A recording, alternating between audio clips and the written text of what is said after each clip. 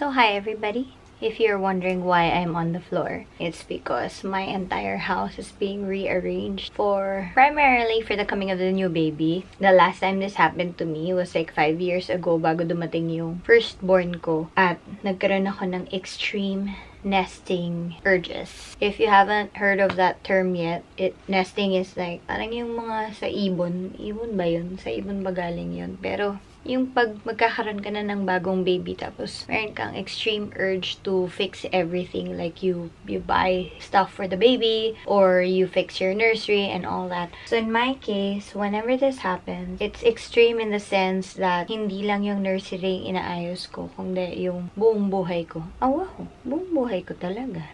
Anyway, my face is so blank and some people are gonna come today to help me fix the 3 floors of this house. Paano mo gagawa sa isang araw yan? Well, actually, we're not gonna do it in one day. I've scheduled today and on Monday, I think, if I'm not mistaken. Buntis brain na hindi ko na maalala lahat ng schedule ko. But I've scheduled 2 days with neat obsessions. Isa is gonna help me with that. That's her expertise. And I heard that she just got back from being certified as a Marie Kondo, I don't know what you call it. Marie Kondo specialist? Marie Kondo girl? Hindi ko alam kung anong tawag sa kanila. But she just got back from New York and she actually got to meet Marie Kondo. If you haven't heard of Marie Kondo yet, well, I suggest that you get the book or at least watch her on Netflix. Netflix has like a series on the KonMari method. Mga 2 years ago, nabasa ko yung libro na yun and it really changed my life in the sense that I just learned how to organize my things more and I learned to really throw away stuff. Kasi medyo basurera ako eh. Hoarder ako. So anyway, that's I think another story for another day. But today, let me just fix my face before I face these people who are gonna help me organize my life today. So tune in because I want you guys to see the transformation and what good it does for us kung naaayos talaga natin yung mga gamit natin. See you in a while.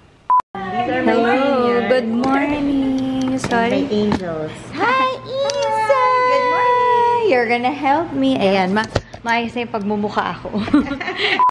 So, usually your process is? So, usually the process is I let my team sort out the items first. General sorting and then they subcategorize. And once everything is sorted out, that's where I come in. Because I do the actual putting.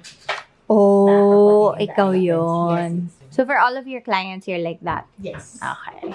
But, ano ba, before when I started, dalawa lang kami. So, talagang... Wow! So, before, grabe yung process kasi usually takes us about 12, 16 hours a day. Kasi dalawa lang kami nag-aayos. Yeah, iba talaga pag maraming hands. Oo. So, saya. Kasi may mga angels na. Yes!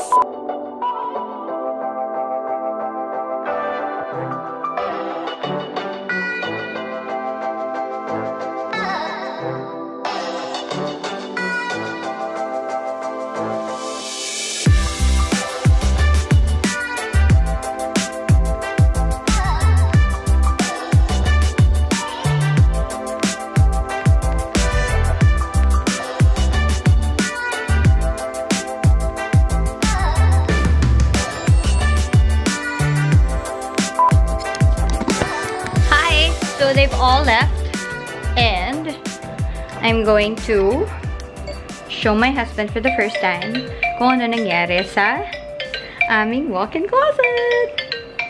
Okay, wait. He's calling na. Okay, say hi. What's that? It's, I'm recording this because I've been doing this all day.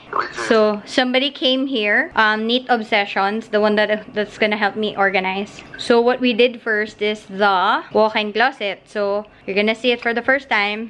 Yeah, all of the hangers are the same. Is it a hotel? Yeah, it's a hotel. It's from Landers. And then Color coded.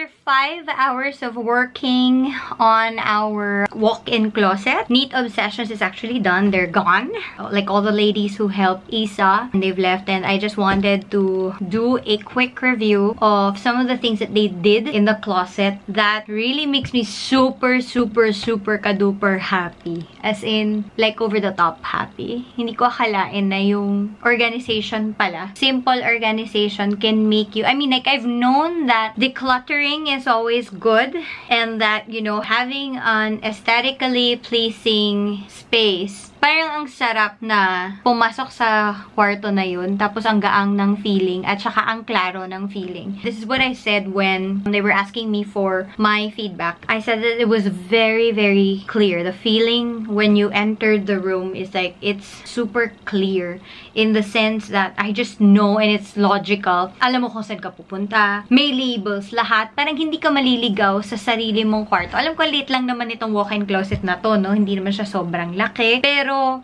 pagpasok mo, klarong-klaro kung saan mo ilalagay yung mga bagay-bagay. Na ikaw mismo, you have the ability to sustain the organization that they actually started for you. And I think that's what's missing about decluttering. Decluttering is just like taking some things away. And then, of course, the room feels lighter. But it doesn't feel organized. Siguro yun, na when you declutter, the room feels lighter because you have less stuff. But it doesn't feel organized. And when something doesn't feel organized, no matter how few your things are, they're still gonna look and feel messy. So, yun siguro yung pinaka-naramdaman ko na nawala talaga yung kalat ko. Kasi may nag-organize. Merong one step above the taking away of stuff that you don't use. I think the best part about what she did to our walk-in closet would be for that area. Kasi that's actually not the most ideal closet space that was ever made in the planet.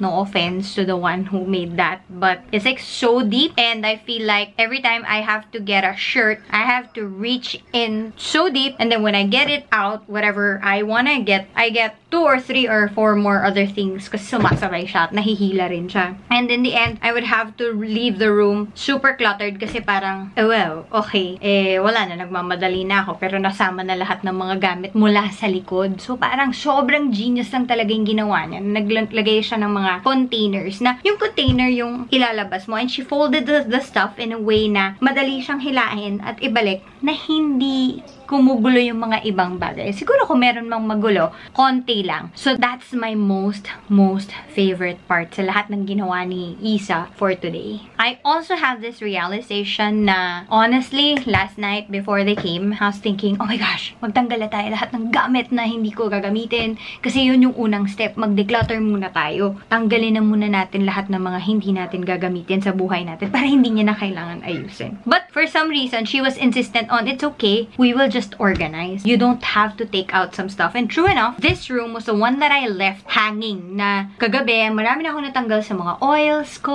sa mga facial creams and whatever na hindi ko naman talaga ginagamit. Pero when I entered this room last night, I was like, I have no energy to go through that much clothes. And I was thinking, sige, bahala na bukas. Siguro, as she goes about my stuff na lang, doon na lang namin tatanggalin yung mga ayaw ko.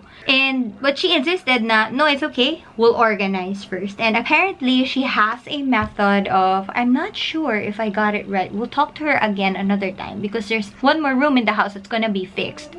But the first for her is organization, I think, right? And then second, yung decluttering. Only when you're ready. She keeps insisting on readiness na decluttering is great, but only if you are ready. And now, I see the value of organizing muna. When she organized this entire space, it has become clear to me, ano ba yung mga gusto kong itapon sa mga ito? Mas madali siyang makita. Mas may energy akong magtanggal than yesterday na lahat sila halo-halo, labo-labo. And I think the genius of that is that everything's put together, organized by category. And so the category is helping me see that, okay, I've got 10 bathing suits and only 1 body. So maybe I could just keep 5 and the other 5 I'll throw away. But I wouldn't see that if my bathing suits are like scattered all over the place. Because to be honest, no, yung mga bathing suit ko nakahang.